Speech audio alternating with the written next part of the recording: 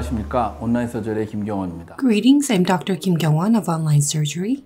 I'm honored to share with you my surgical clip today. Let's look at today's case.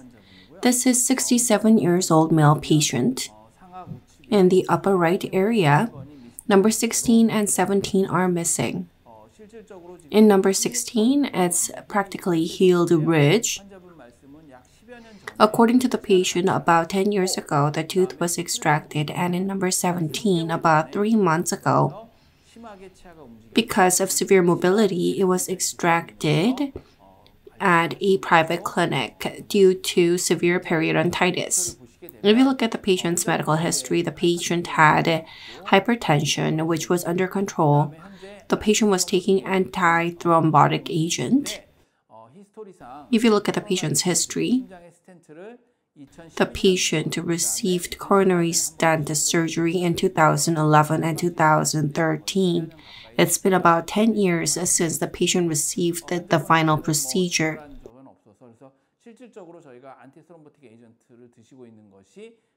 Because intake of anti-thrombotic agent was not a major problem,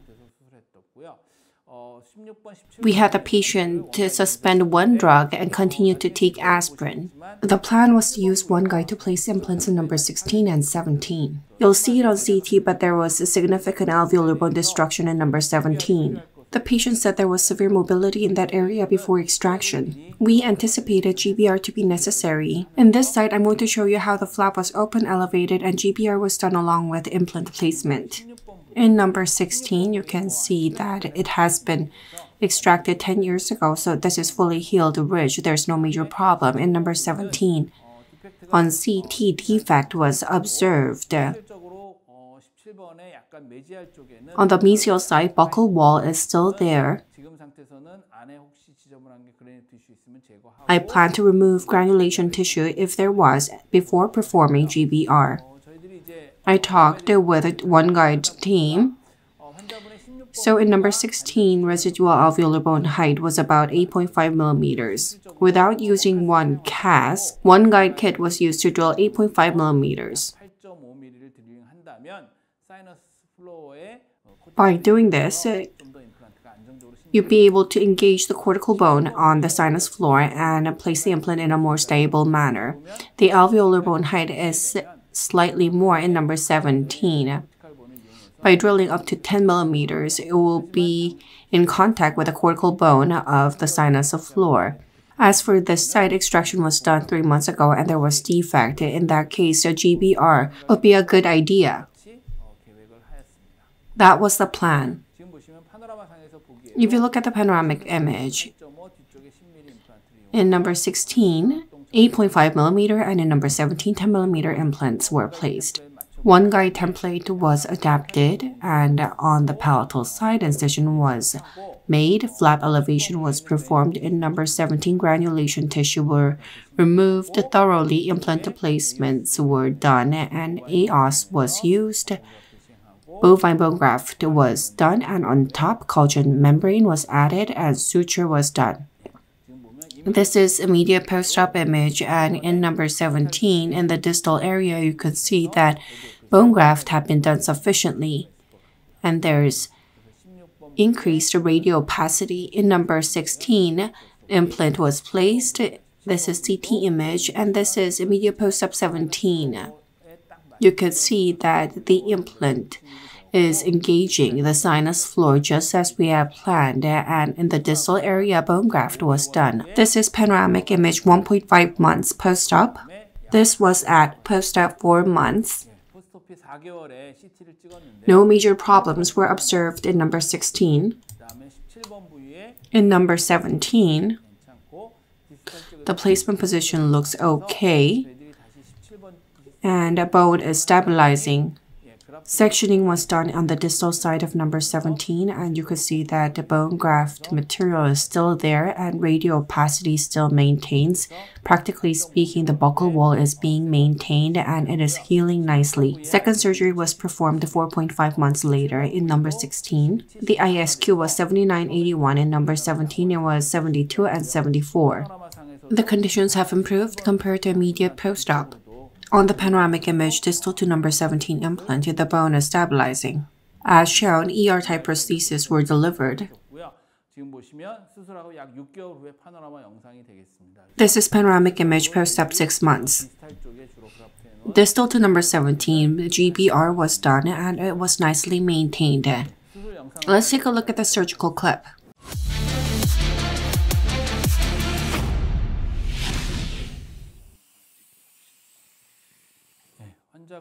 OneGuide template was adapted and mirror was used to check whether it fit properly. Because GBR was planned, slightly palatal incision was made. From distal to mesial side, blade number 15 was used. Flap elevation was done.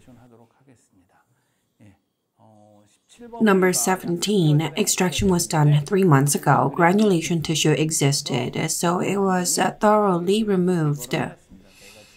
Because GBR was planned in number 17, in order to make sure that there's no granulation tissue is left, curettage was done before placing the implant. It's not really visible here, but in number 17, granulation tissue existed. It was thoroughly removed.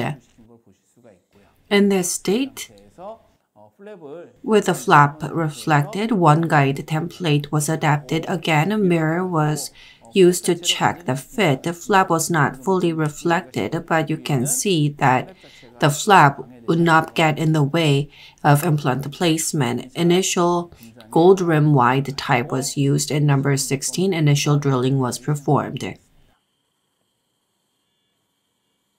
Initial drill in number 16. 3.5 by 8.5 OneGuide drill was used.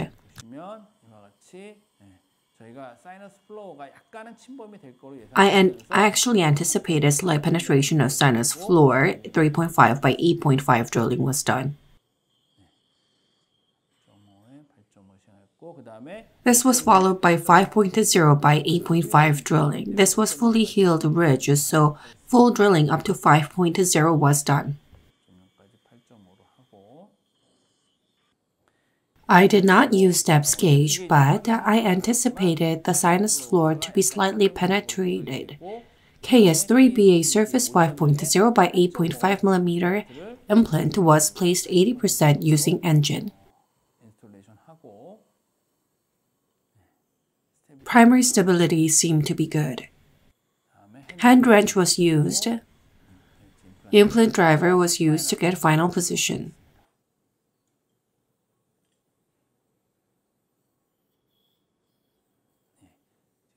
Primary stability was over 30 Newton centimeters. Hex positioning was checked. In number 17, wide type initial drilling was done.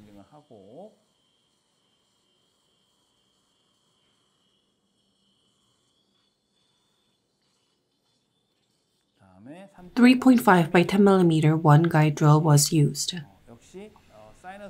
I thought that it might penetrate the sinus floor slightly.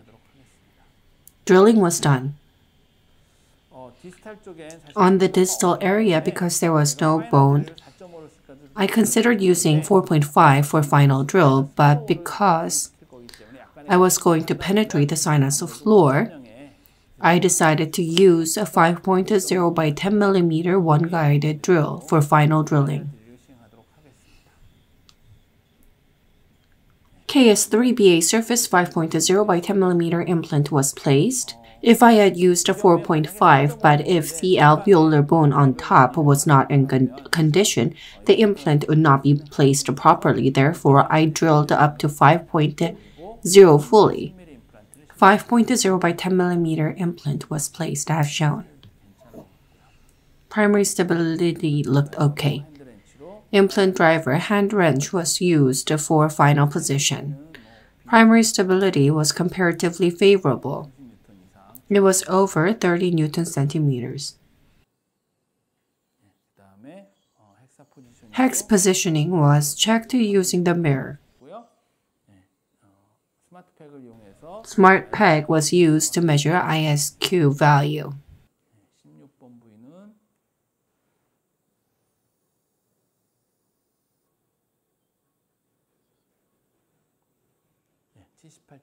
In number 16, it was 78, 79. It was favorable. In number 17, in the distal area, because there was no alveolar bone, it was 69, 69. It's not very bad. It's comparatively favorable. In order to do GBR, cover screw was connected. Cover screws were connected. Cover screw was connected in number 16 first, and in the same way, it was done in number 17 as well. If you look at the mirror, distal to number 17, there's a bone defect. Oss particle bone, which is a bovine bone from Osstem, was used as shown. Sufficiently, GBR was done.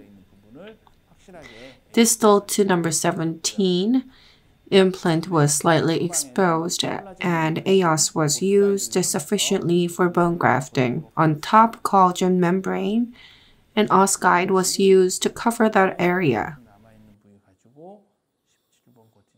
Number 17 and distal to number 17, 2 layers were used. You can see that the bone grafted area was covered by OssGuide and suture was done.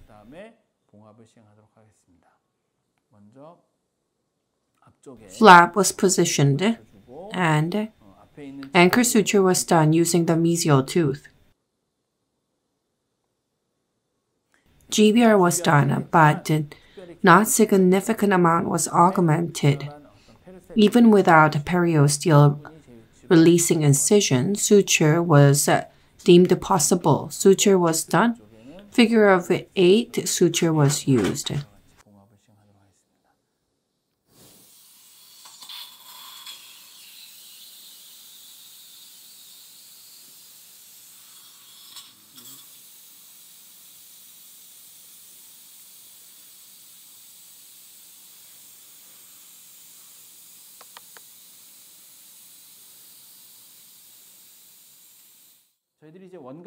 When you use a OneGuide, many people just think of flapless surgery.